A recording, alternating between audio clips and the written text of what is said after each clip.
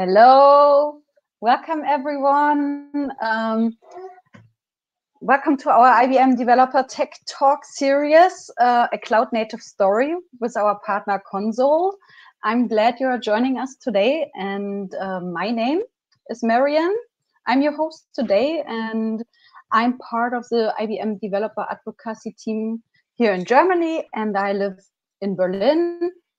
We usually start our online talks by asking you, the participants, where are you all from? Where are you joining us from? So feel free to tell us in the chat where you are joining us from. I'm eager to hear. I'm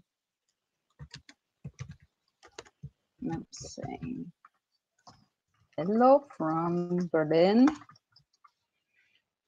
Ah, Lucas from Munich, cool. So, hi, Miriam from Berlin. Yay. Oh, Marco from Cologne. Very cool. Meanwhile, for all of you who don't know what IBM Developer is all about, I would like to say a couple of words about us, who we are, and what we are doing. So IBM Developer or IBM Developer Advocacy is actually the IBM's initiative to reach out to developers in the ecosystems, and we are a global team with developer advocates all around the world, like in the UK, in San Francisco, in Tel Aviv, and our mission is to inspire, to enable, and share our knowledge with developers and talk about topics like new technologies, open source, data, cloud, and AI. And we usually do that on top of our 3 pillars, which are code, content, and community.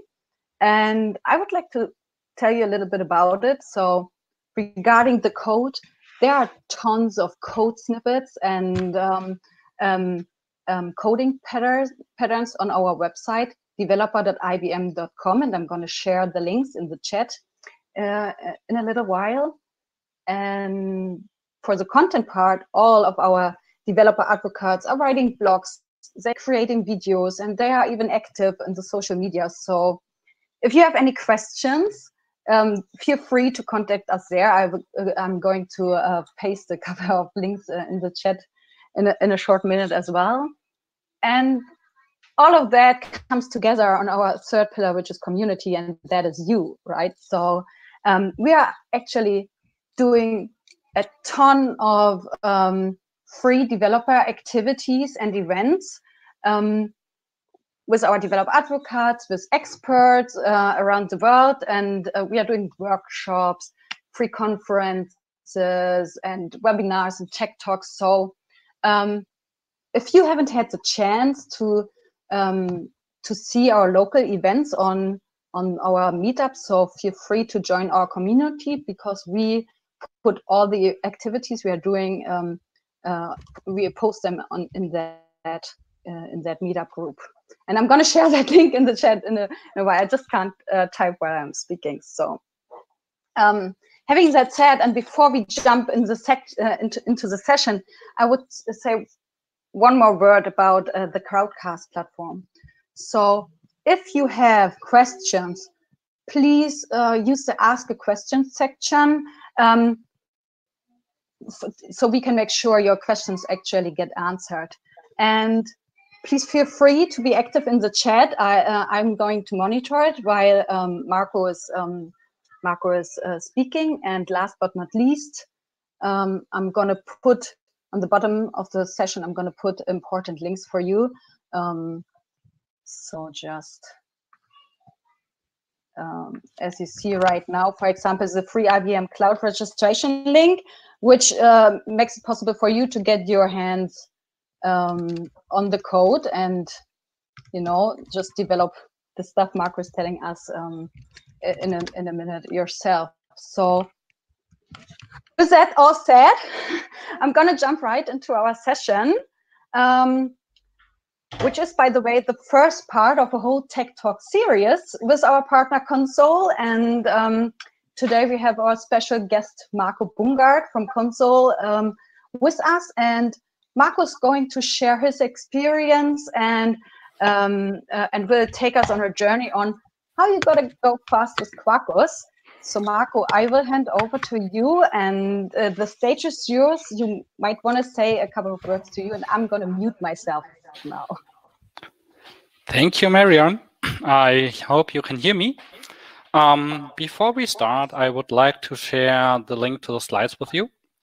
In case you want to join along during my talk, or in case you can't see the slides on the screen. It's a bit.ly link, so just for you to see that it's not really a harmful link or something malicious behind it, I'm going to share my screen now and open this link. So you can see the link redirects to SlideShare and you can follow along. So, as mentioned before, if you have questions, please use the question feature. Marion will interrupt me while I'm talking so I can answer the questions. The topic for today is Quarkus, the blue hedgehog of Java web frameworks, and let's dive right in. A few words to me. My name is Marco Bungard. I work at ConSol. Our main department is situated in Munich. Our side department where I'm working is situated in Düsseldorf. I was a PhD student in Kassel from 2013 to 2018. And 2008 to 2013, I studied bioinformatics and computer science in Jena. If you want to follow me or contact me or ask questions, normally I go by the handle of Turing85. And whenever you see this little penguin, chances are this is me, so feel free to ask. And my main interests, besides Quarkus, are also Keycloak, which will be the topic of the next talk, and GraalVM. So let's get started. Quarkus. Quick show of hands. Who of you is working with JEE or JakartaEE? Could you please write in chat yes or here, just so I get a feeling what crowd I'm talking to? I see one yes. If you don't, please write no, so I get a feeling. So your thumbs up. No, no, no. No, more no's than yes. Okay, great. Next question, who of you is working with Spring Boot? Spring Boot, I see yes, yes, yes. Probably lots of yes, both. Awesome. Yes, yes. Okay. Who of you has heard of either GraalVM or Quarkus?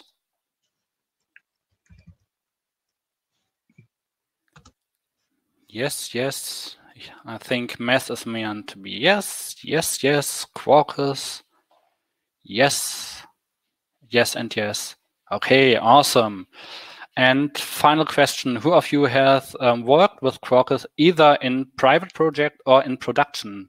A private for private project, production for production, and no Quarkus for never heard. Not yet. Private. No.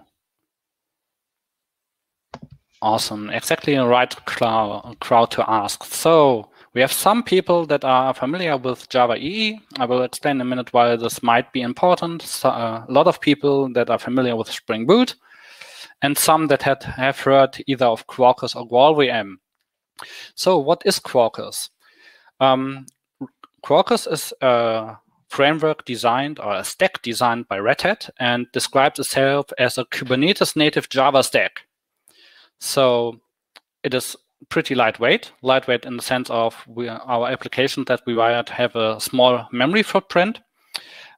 We can compile to binary, which is pretty new for Java. If you may remember, Java has is known for being heavy-weighted, memory consumption heavy, artifacts are big. So some of these points are addressed when you compile to native code. The memory footprint gets even lower than we are on Java execution.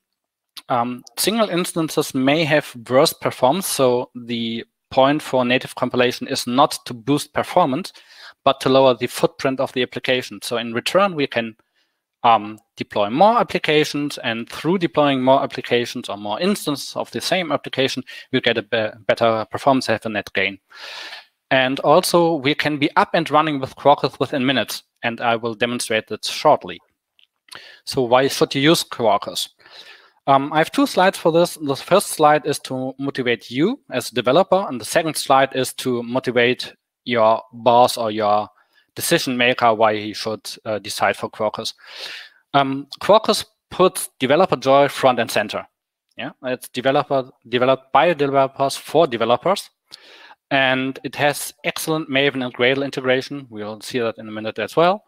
And we have a really, really powerful dev mode with a feedback loop. If you're familiar with the hot replacement in Spring Boot, you may be familiar that there are corner cases where Spring Boot cannot quite keep up. For example, if you change method signature and the like.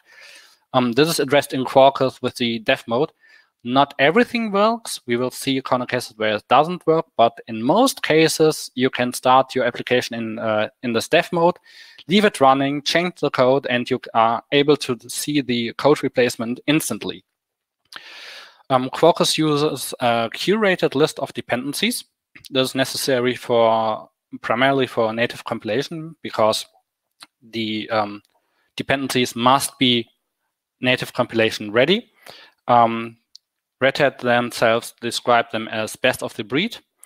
When Quarkus came out, most of the dependencies were, for one, pretty limited. So you had only one dependency for your persistence layer, you had only one dependency for your web layer, and so on. Over the time, the multitude of this dependency grew. Some are created by Red Hat, some are created by the community, and it's ongoing and steadily growing. Furthermore, when we start or restart our app, it will normally start within milliseconds, and that's also a feature that we'll see in a second. So what should you say to your boss or decision maker why they should bet on Quarkus?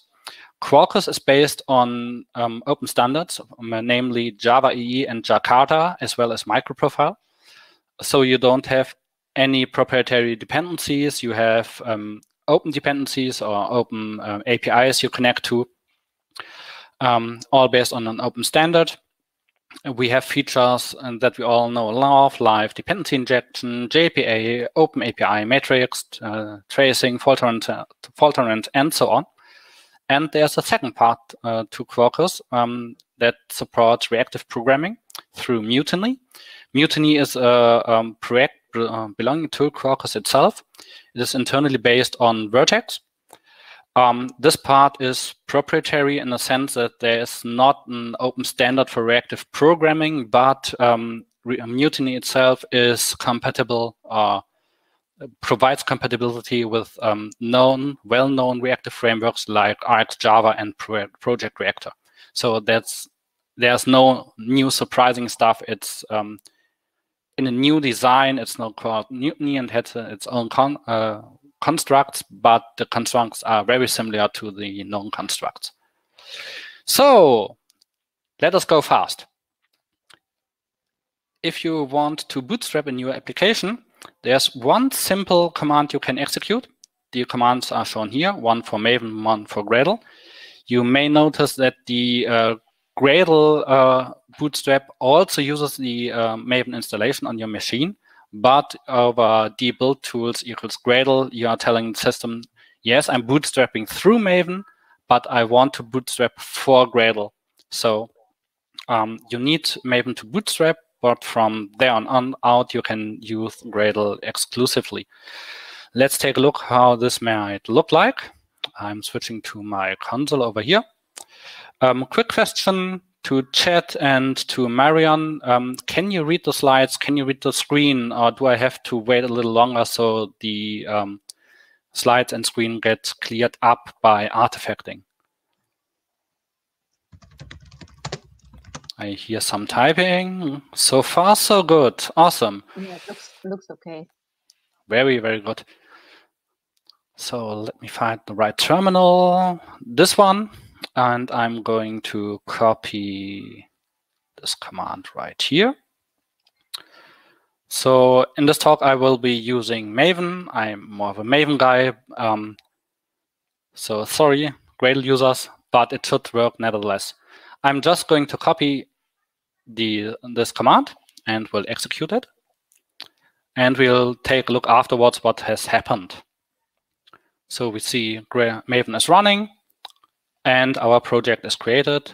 If I do ls, you can see down here, a new folder, my artifact ID was created. And when I switch to IntelliJ and open this project, TMP,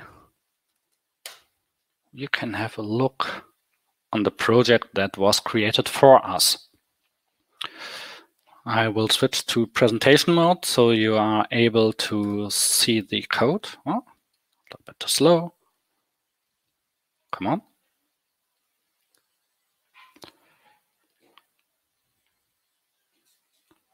I think, yeah, here we go. Presentation mode. Oh, come on. Presentation mode. So we have a project structure right here. My artifact ID, source, main, Docker, Java. We have one class created for us with one simple endpoint called hello and just returning some hello. Okay, that's all we get from the bootstrap. Now let us start up this application. We switch to the folder, my artifact ID, and I will show you a little bit of the aforementioned Maven dev tool, Quarkus dev tool. For this, we execute mvn Quarkus :dev. This will build and start our application.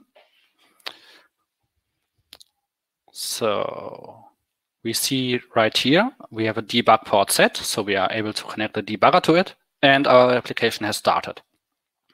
So now I'm going to configure a debug connection in IntelliJ, remote. Exactly. We will name this debug. My artifact ID. Apply, run. Normally the first one doesn't work exactly.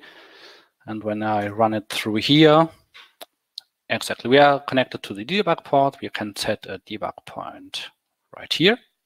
Oh, not run.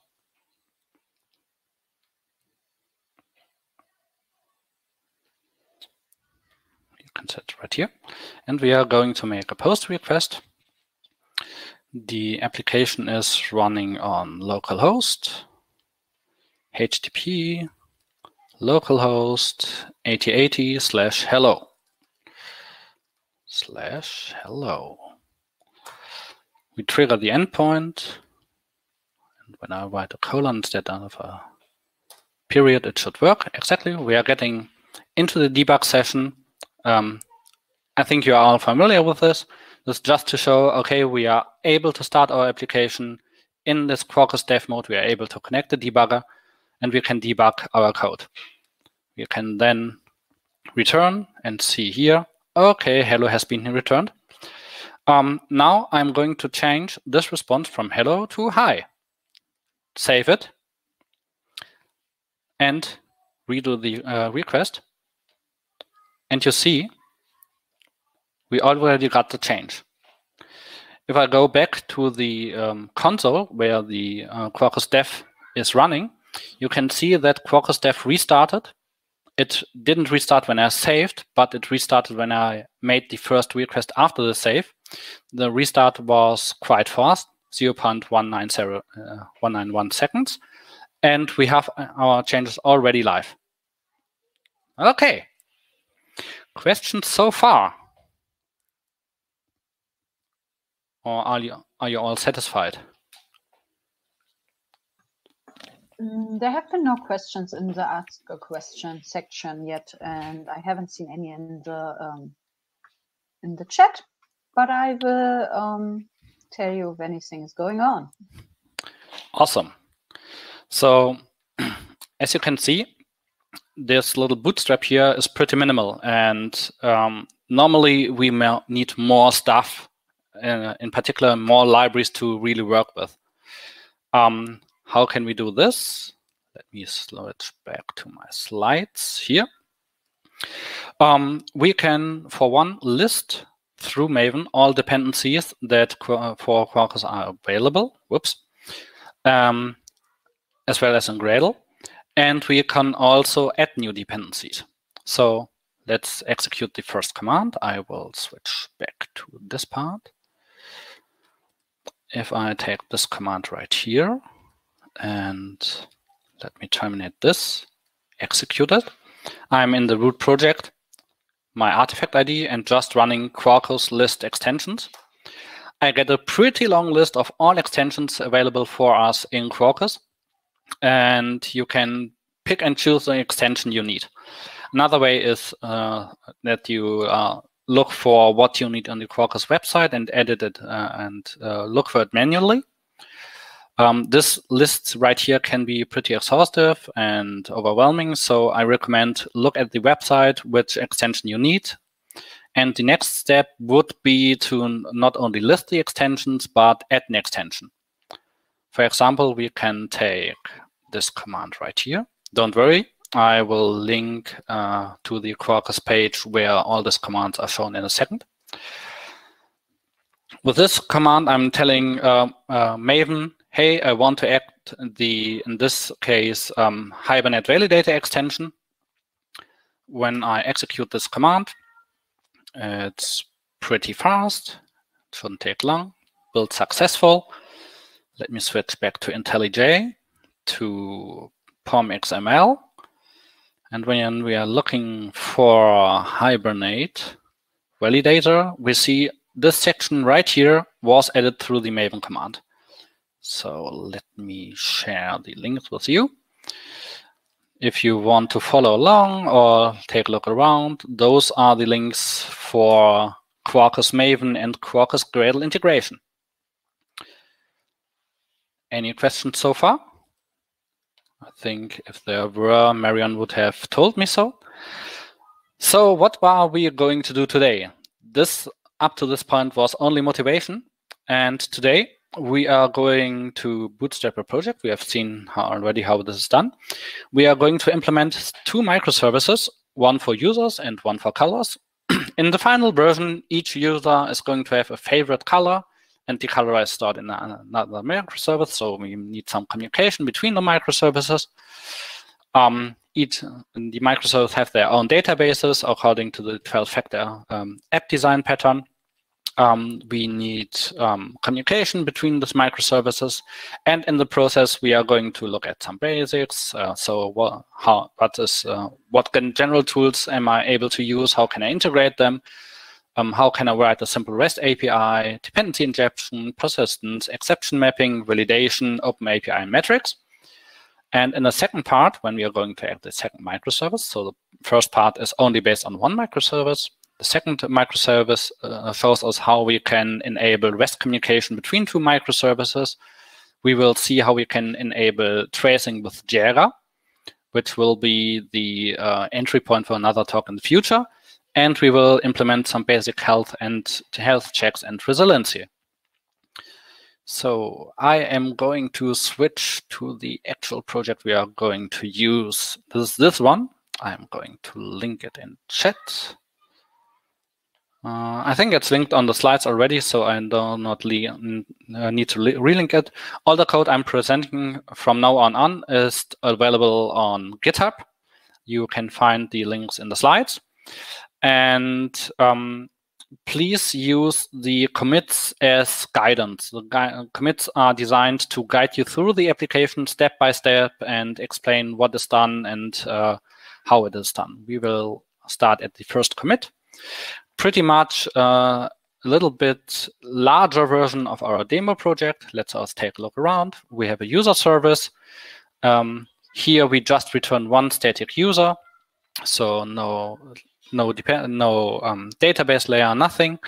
But what we have integrated already is some Lombok, so we don't have to write as much code. Exactly, and I would like to show you how this is done in Quarkus. For Lombok, you have to specify that you're using Lombok in the dependency management section. Plus, we have a small Lombok config for some general configuration. If you have worked with Lombok before, I think you should be familiar with this. Lombok allows you to generate basic methods for projects like getter, setter, builders, and so on. Important notice here, when you're using Lombok, Lombok runs at compilation time, and the Quarkus dev mode doesn't really play nice with Lombok, since Quarkus dev makes a delta compile, so it tries to compile only the classes that were changed, and does it internally, not over the normal Java C or Java compiler. So Lombok doesn't get triggered, meaning if you change Lombok annotations or have new classes with Lombok annotations, you might see some exceptions. This is a point where you would have to stop the dev mode, restart it, and then it should work. Okay, let me switch over to this point. We are going to start this little application over MVN Quarkus dev. It's pretty much the same as before. Since we don't use any database layer, we are just going... Oh, that's funny. This part doesn't quite work because I have to clean the project first.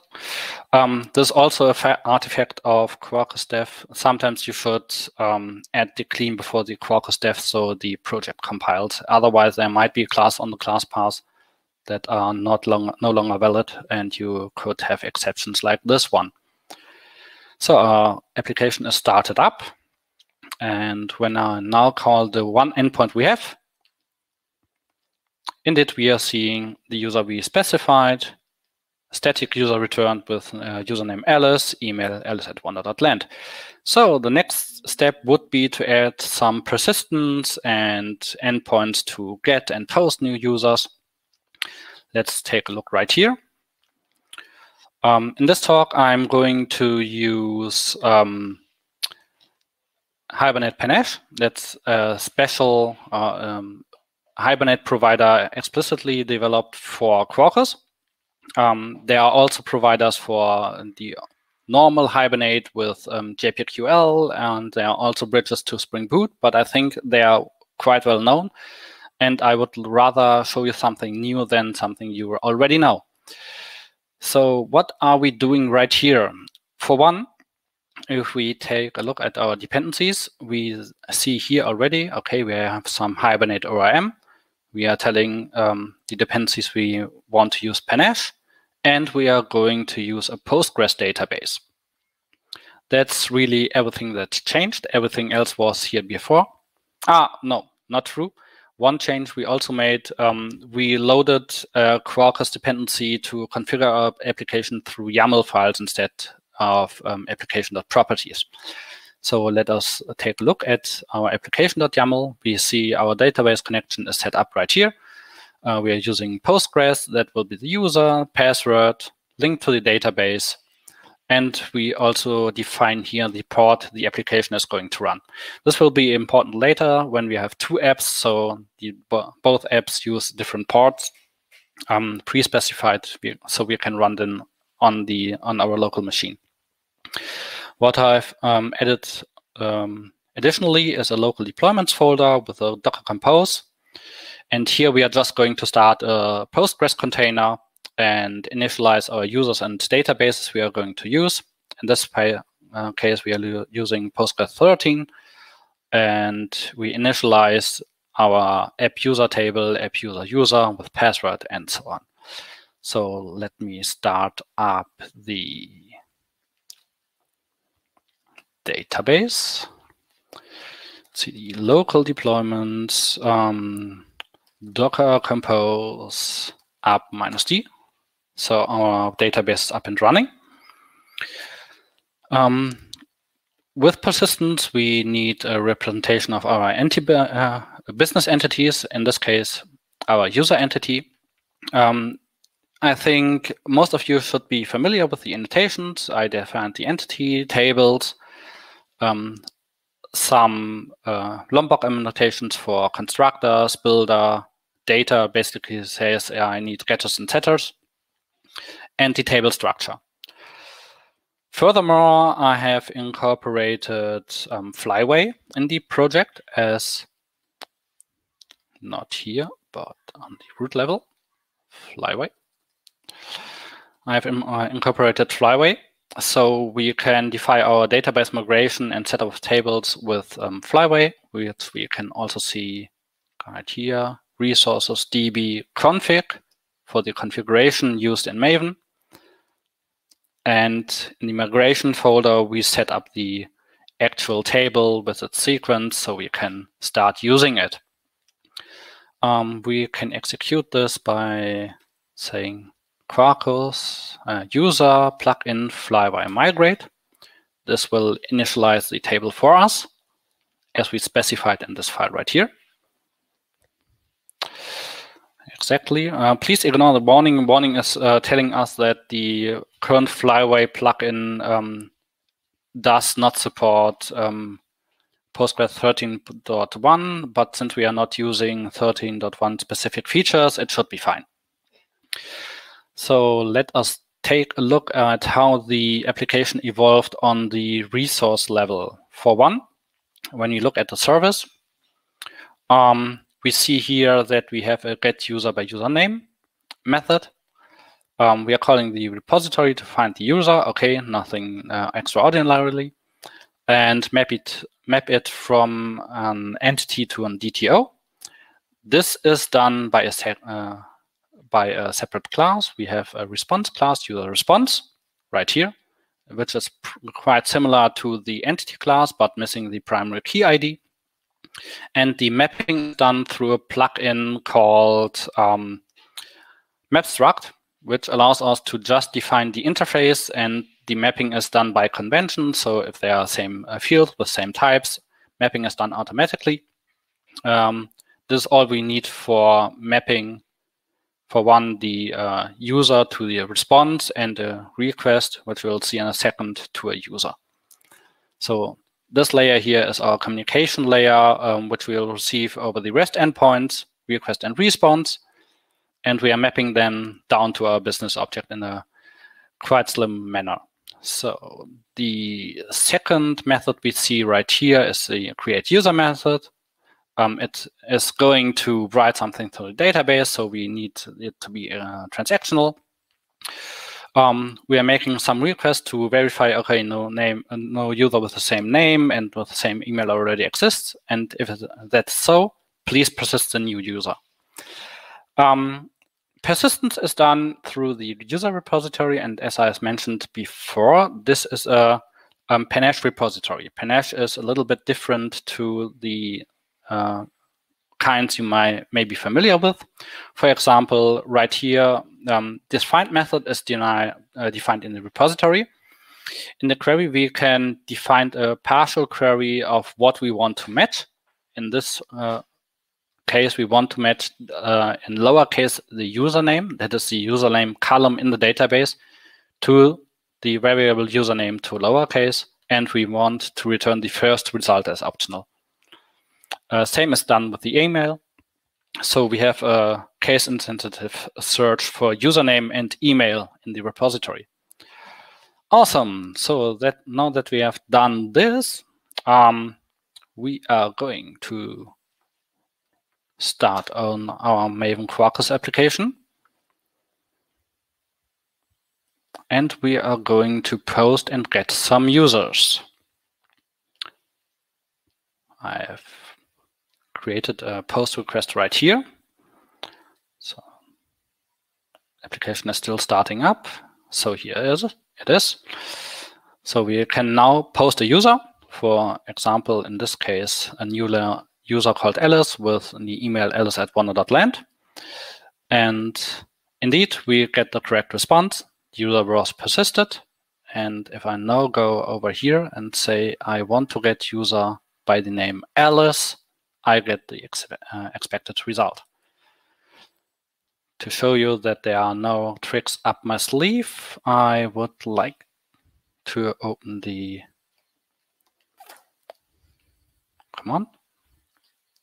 database connection to the user database and show you in the user table that indeed we have a persisted user Alice at wonder.land. As we have seen before, we deny creating a user with the same name twice. So when we now create a new user with the same name, we get quite an ugly exception. Yeah.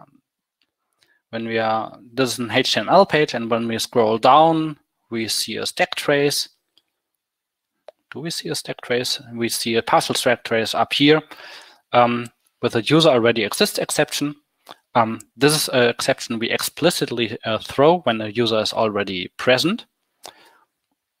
Let me show you this here. Here we throw this exception. Well, not here. Here. User already exists. So user already exists. If either the username is already present or the email.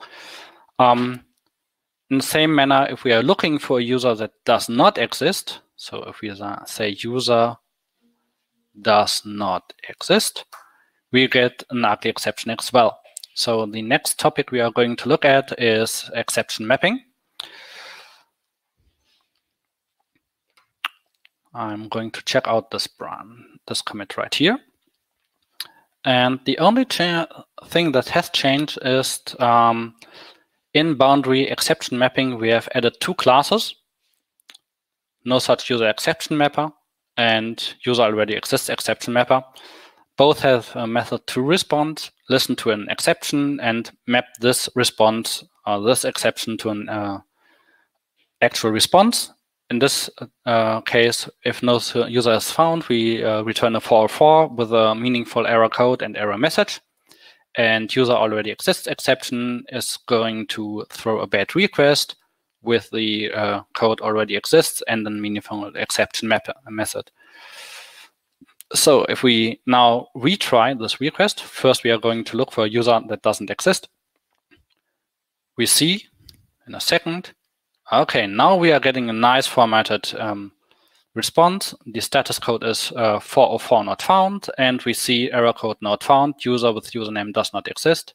The same goes for posting the same user twice. If I now repost user Alice here, I'm going to get an exception already exists. User with username Alex already exists. So you see, exception mapping is quite simple in this manner, and all we had to do was add these two classes and one dependency in our POM XML.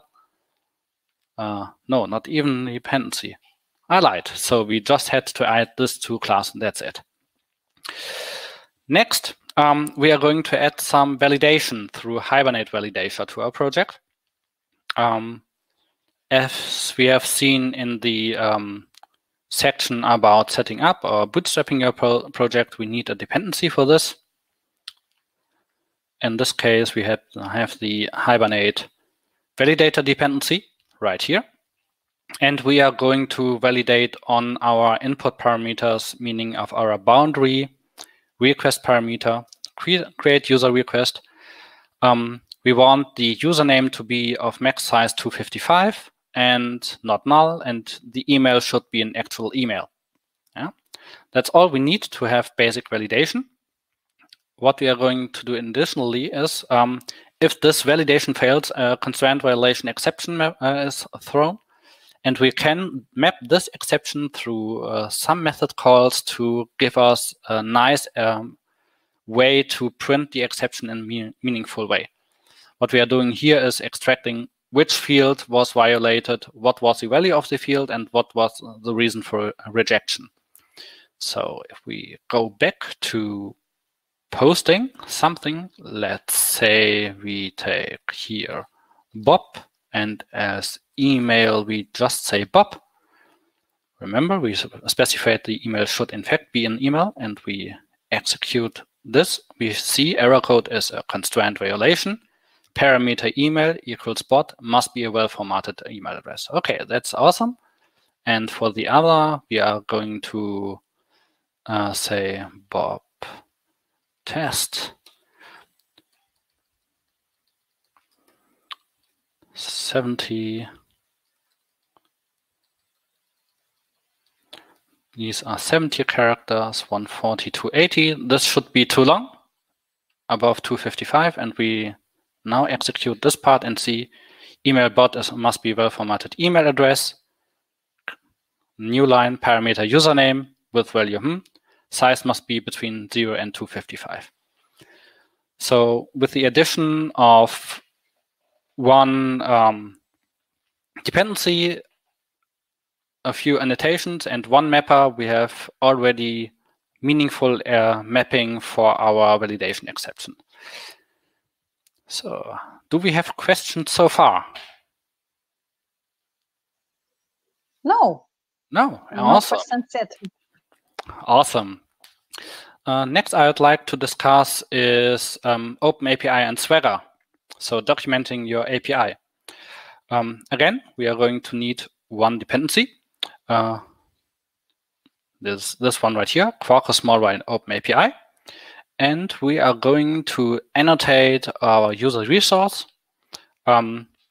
I think most of you will be familiar with this annotations. What should be noted, and this is not a third-party API we're using here. If we take a look into the operation class, for example, we see this is defined by MicroProfile. So here we are based on a well-defined standard, open source standard. We don't couple to any vendor locked-in specific solution.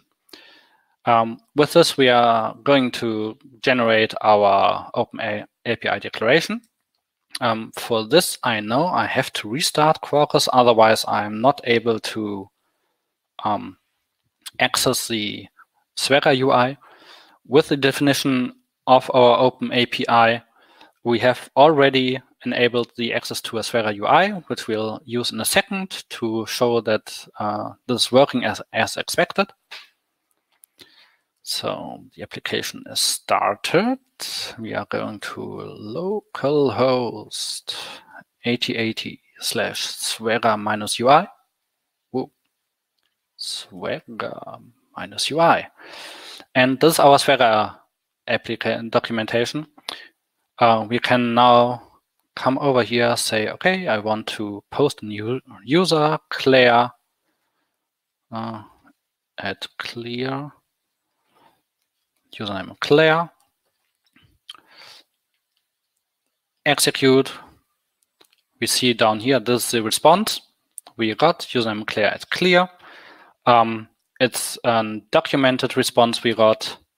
So everything is fine. If I re-execute this part, we see we get a 400-byte request. This is documented as well. And we see here the exact response. We can do the same thing for the get endpoint. For time's sake, I'm going to skip this part, but we see already we have a well-defined OpenAPI definition and a Swagger front end. The only thing missing is some general information about this API right here. This is what we are going to look at next. We are going to check out this branch. And in this branch, the only thing we changed is we added some information to the application.yaml, this part right here. We defined version info for our API, a description, and some contact information. Now, if I'm going to refresh this page, we see here, okay, users API, contact Marco Brungart. If we click here, you can send an email to me. Everything as expected. So we have an easy way to give our OpenAPI documentation a meaningful header. So next up, we are now going in the territory of cloud native solutions. We are going to add some meter information to observe our application. again, we added just one dependency, and we are going for the boundary user resource. We are defining here, I want to count all invocations of this method. I want to meter them, which means I'm going to get some timing information in quantiles, and I want the absolute time. We have these annotations defined on both our methods, so get and post. They have meaningful names, get user count with a description, get user meter with a description, get user timer, and for post, the post correspondence. Here again, I know that I have to restart the application, otherwise this will not work. Localhost 8030 matrix application. Wait for the app to come up.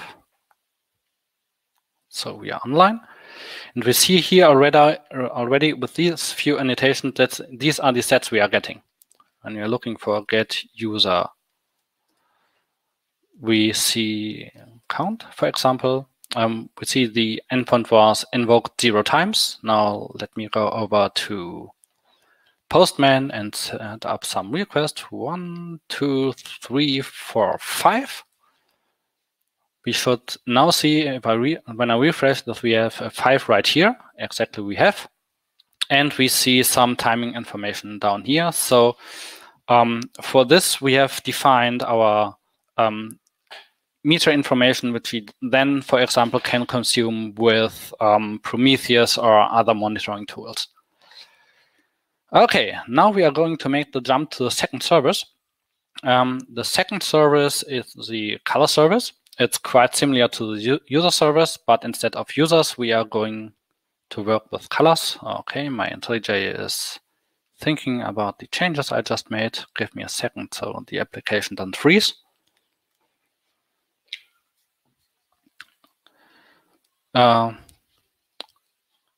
This is our business object. We say, okay, each color has a hextech code. Each color has a name, and each color is going to have a primary ID in the database. For the local deployment script, I added a second database created, and this service using the second database.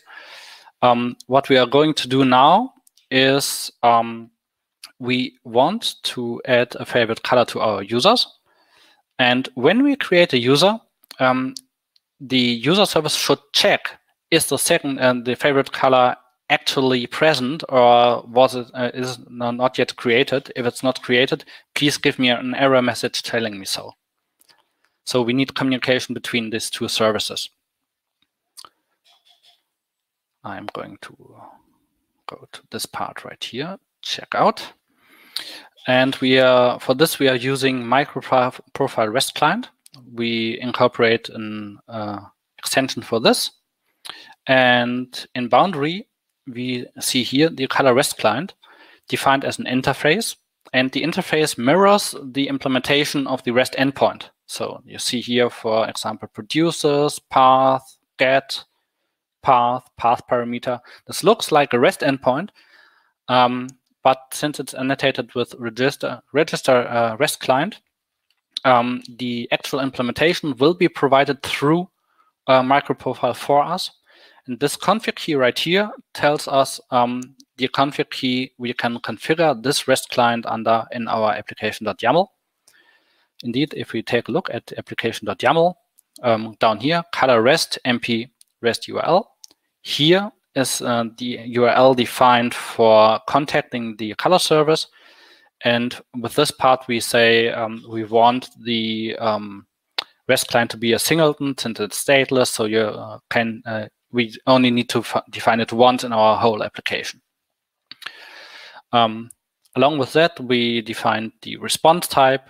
This is copied from the color service to mimic a nothing shared architecture. So even though we could link the other project, the color project, since we want nothing shared with the color project, we are just defining the response here. For invocation, let's take us a look into the user service. before this, I had the getter, the constructor auto-generated by Lombok. This is no longer possible because in the constructor, we have to annotate the REST client with @REST client, otherwise injection will not work. This is the reason why the constructor right here is written explicitly rather than implicitly through Lombok. And for using this interface, you can see down here how it's working. We are just going to call color REST client get color by name. We don't actually care for the return type right here. We neglect it. We only want to see, does this call succeed or not? If this call is going to throw a web application exception, then we are going to assume that the color does not exist. We throw a no such entity exception in this case, map this exception in to a 404 error that will then be shown to us. So for this, I'm going to restart my deployment, Docker compose down. This will shut down the database system and delete all users I've created beforehand. Let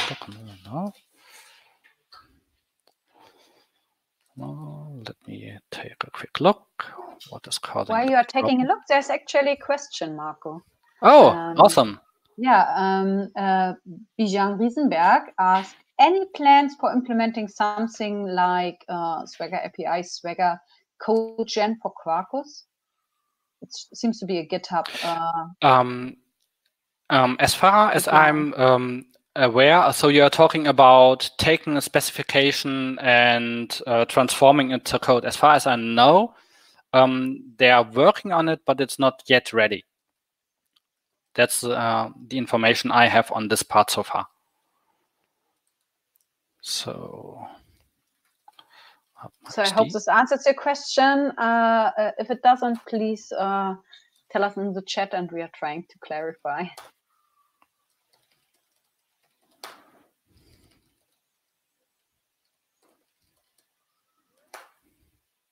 So exactly, now it's running. Since I have recreated the database, I have to execute the flywire migration again. Once for user, once for color. Remember, we have now two databases since we have two microservices. First migration was successful. Second migration is hopefully successful. Yes. Now we are going to post a new color. In this case, we are going to post the color red. So FF0000 red. I think I should also start the services. This is the user service for once, and this is the color service, MVN Quarkus dev. That's the debug 506. I'm defining another debug port for this application to start, so I can have both running and can connect if something goes wrong to both of the applications. Not colon, but equals.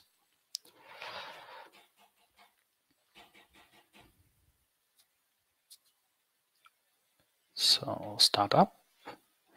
Color service is running, user service is running, and now we are going to post one new color. We see the color is created. You can fetch this color, red. And now when we post a user, we have modified our request to include a favorite color.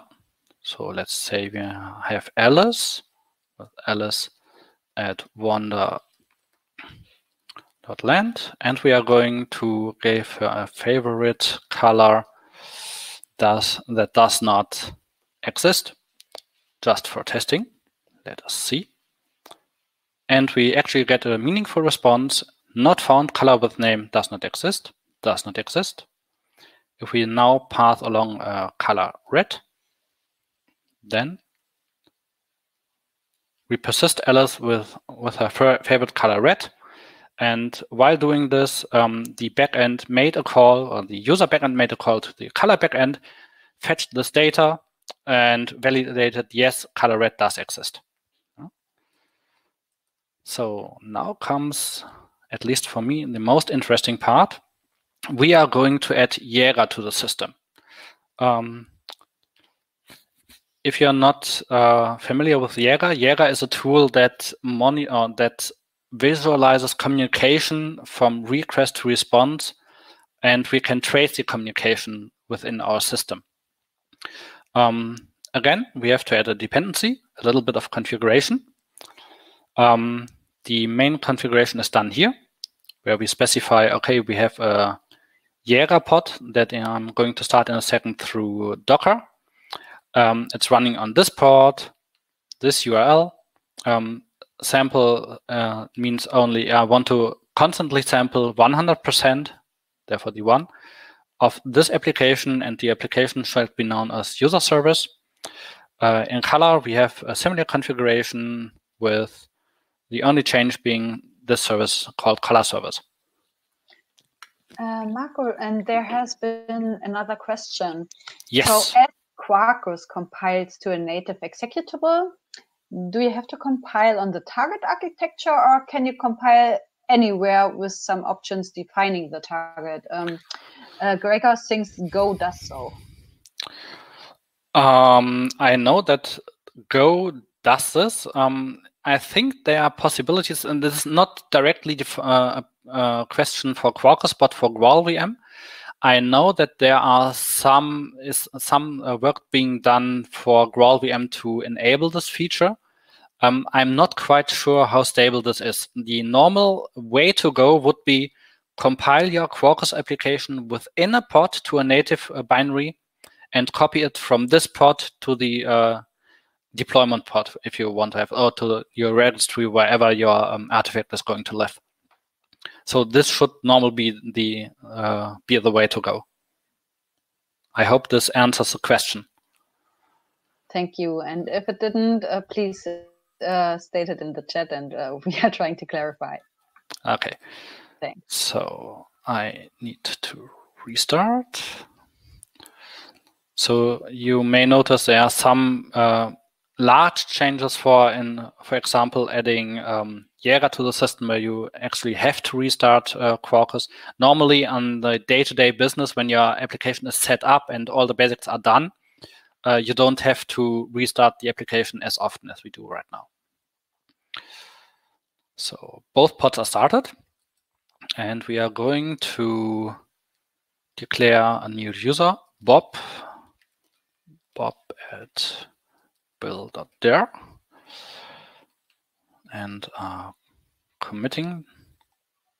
Exactly. So we have now created a new user, Bob, and we are going to localhost 16686. This is the Jera instance, and we see up here already we have 2 services to select from.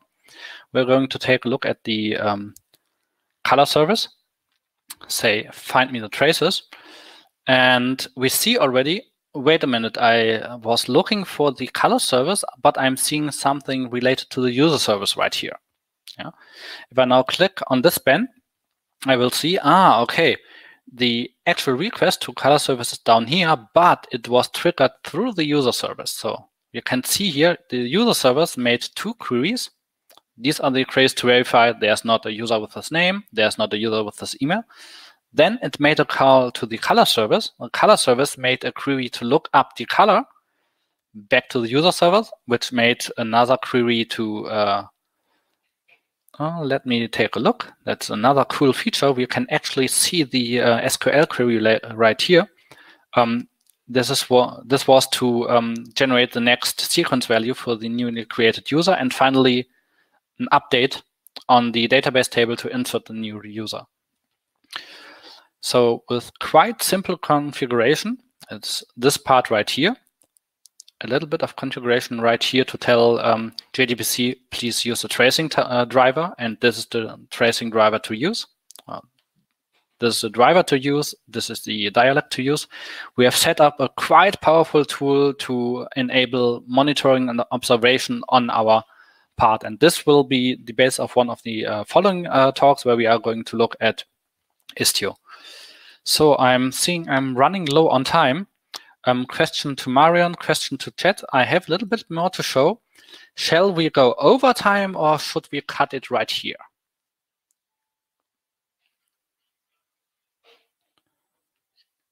Let me take a look in the chat.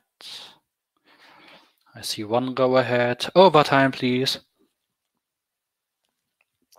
Overtime. Marion, that's fine by you?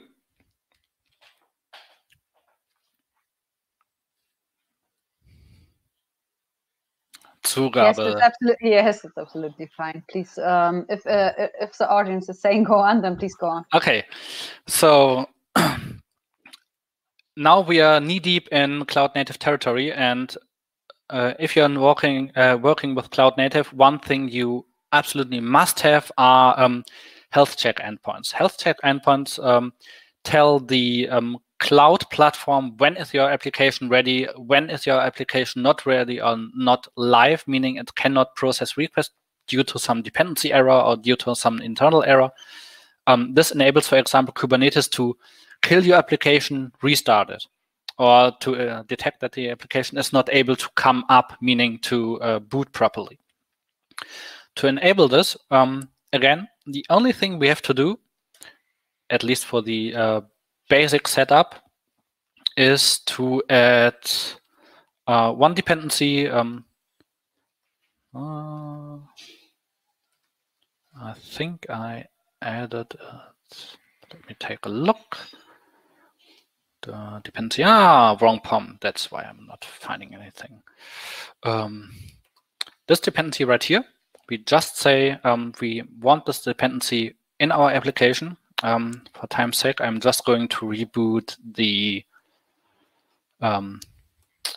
user service right here.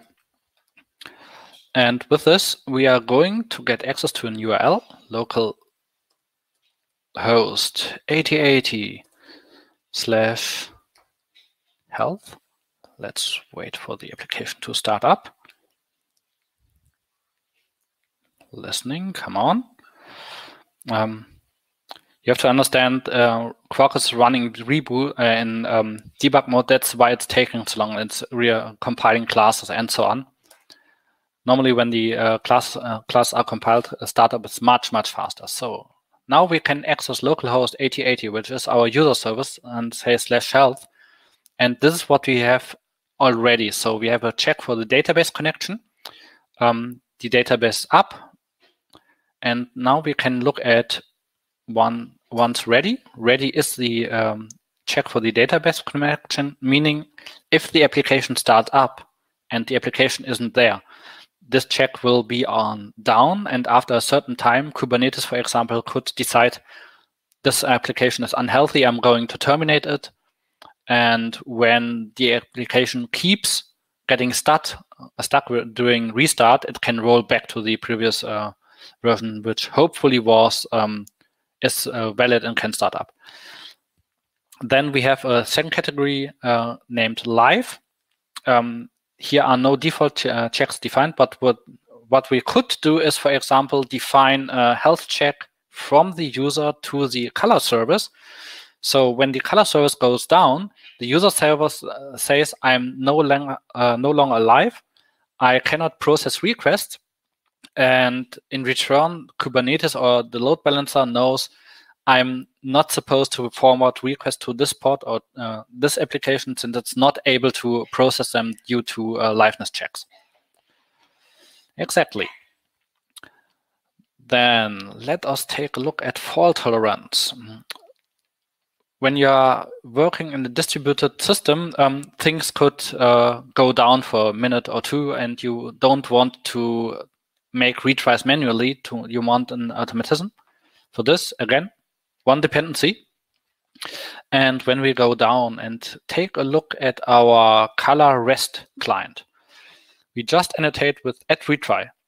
We want to have 10 retries with a delay of 1 second. This means if the color service is not available, then the user service will try 10 times in a row with a 1 second delay and contact it again and again and again.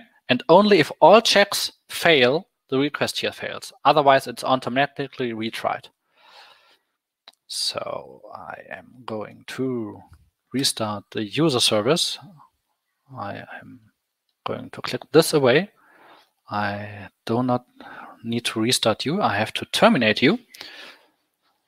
So the setup now is user service is running, color service is not running. For one, we are going to click this away again. Thank you. Make a post request with Bob2 at builder. Now the user service is running. We are going to send this request, and we are going to notice the request is running 1, 2, 3, 4, 5, 6, 7, 8, 9, 10, and abort. Those were the 10 retries with a spacing of 1 second until the service decided, no, this is now an internal service error. We get a separate error thrown. In this context, a HTTP connection lost exception, which we do not catch. So we see this ugly page, but for demonstration purposes, it's sufficient. And what I'm going to do now is I am going to start the color service. I'm going to wait for a specific prompt here in this console. This means I know that the color service is about 5 to 6 seconds away to start. Right now, I am going to retry this request, and we will see, okay, color service is hopefully coming up. It's coming up, and our request succeeds. Yeah?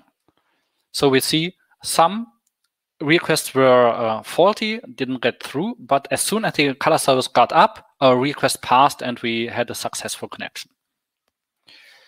So second to last. There's also a possibility, if the service is not reachable, that we provide a default. So we just say, okay, instead of failing, here's a fallback in form of a class. Class is defined down here. We just say we make some logging to make it visible, and we are going to return, in this case, a default color, black for sad times. And instead of trying to connect further or aborting, we are going to return this part here. Within the scope of our application, that doesn't really make sense, because we are going to see, even if we cannot validate that the color red is present, it's getting stored. It's just for demonstration purposes to show the user service is going to trigger this fallback. We are going to see this log, and we are not going to fail, or the request is not going to fail. So again, we will terminate the color service. We will restart the user service. Give it a second. I am going to prepare my request right here. We are going to post Bob3.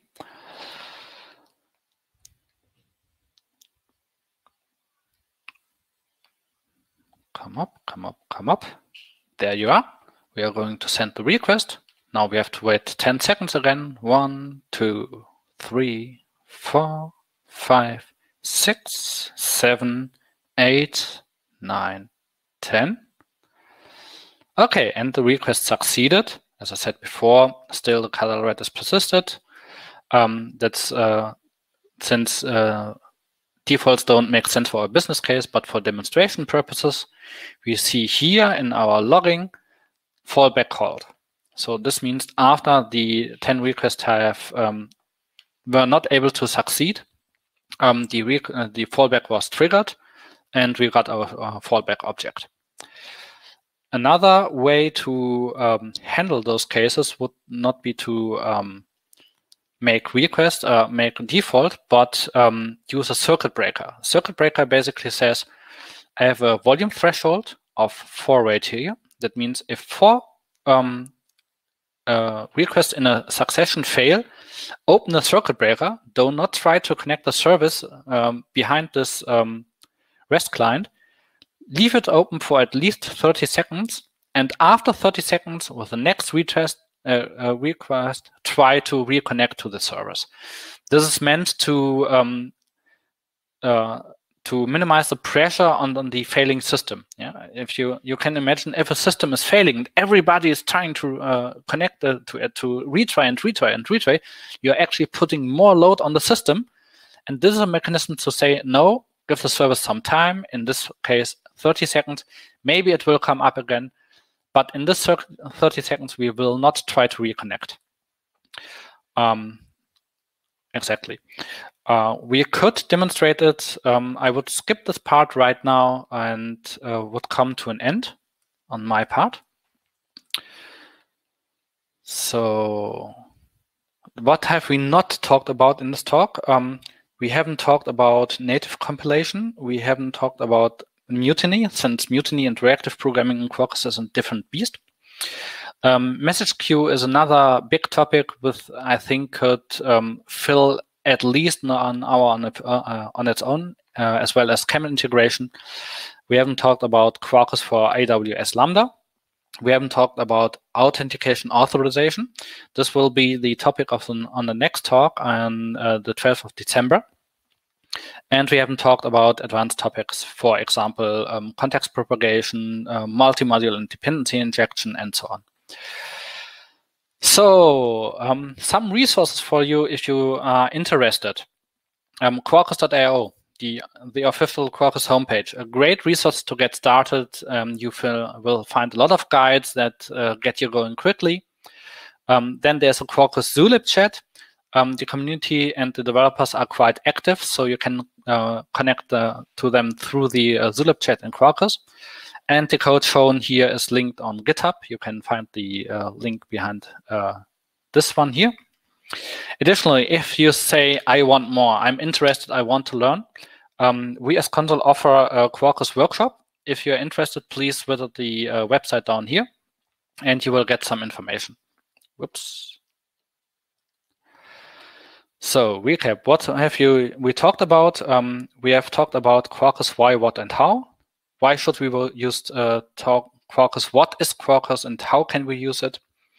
We have bootstrapped a small application, added some dependencies, and we have developed two REST microservices and have seen general tooling, REST, DI, persistence, and so on, and some specific use cases, for example, REST communication between microservices, tracing with Jaeger, health check, and resiliency. I would like to announce the next talk, also in cooperation with IBM, in exactly 2 weeks on December the 2nd. December the 2nd, yeah, exactly, 4 p.m. CET, and we are going to look at application security with Keyclose and Quarkus. This will be a basic introduction to what is Keycloak, what is OAuth, but also the view on how to implement it, how to use it on the Quarkus side, how can I use the tokens, how can I extract information. So with this, are there any questions?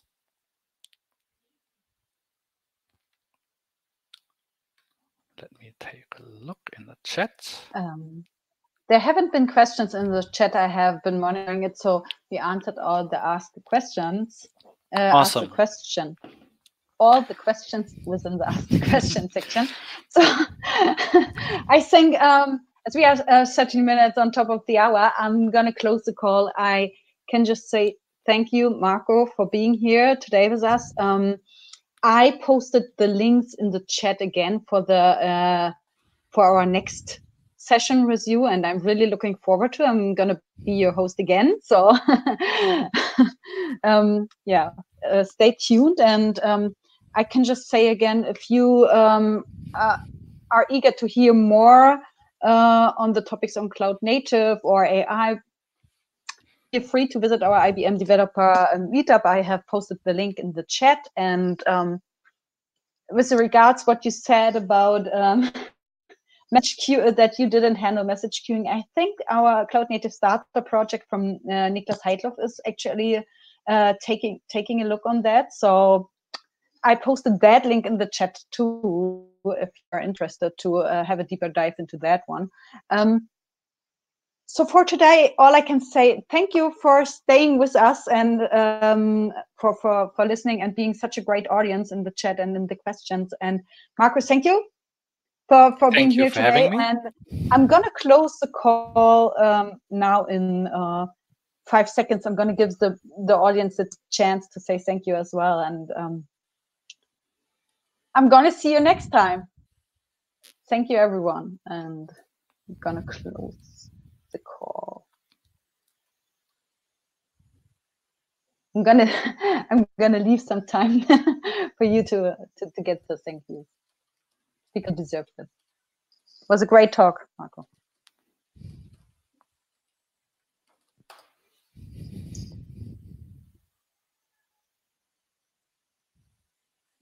All right, goodbye. Bye.